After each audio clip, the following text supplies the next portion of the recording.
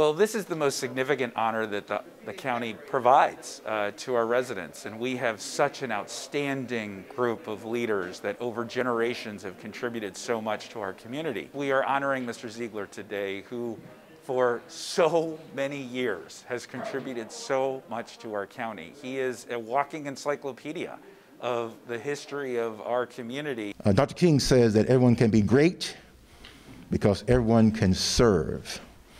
And Mr. Harvey Ziegler not only knows that particular quote from Dr. King, he lives that quote from Dr. King. And when you have leaders like Dr. King, who's being honored posthumously. Blanca strengthened communication, understanding, and trust between the police department and Hispanic community members.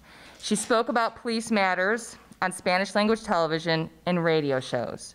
If you went anywhere with Blanca, you soon realized how well known she was in the Hispanic community. It was clear, when Blanca spoke, people listened. I commit, as well as all of my colleagues, to carry that legacy forward to ensure that everyone feels the safety and security that they deserve and that all of us should demand. It is my honor to stand today in recognition of my friend, Byron Johns. Let us pledge to be good stewards of the many blessings we have had passed on to us, and that we leave this place a little better for the next. It's my great privilege to introduce Diego Iriburu. And I have to just thank the county executive and the county council for turning around the trajectory that we're going in the pandemic.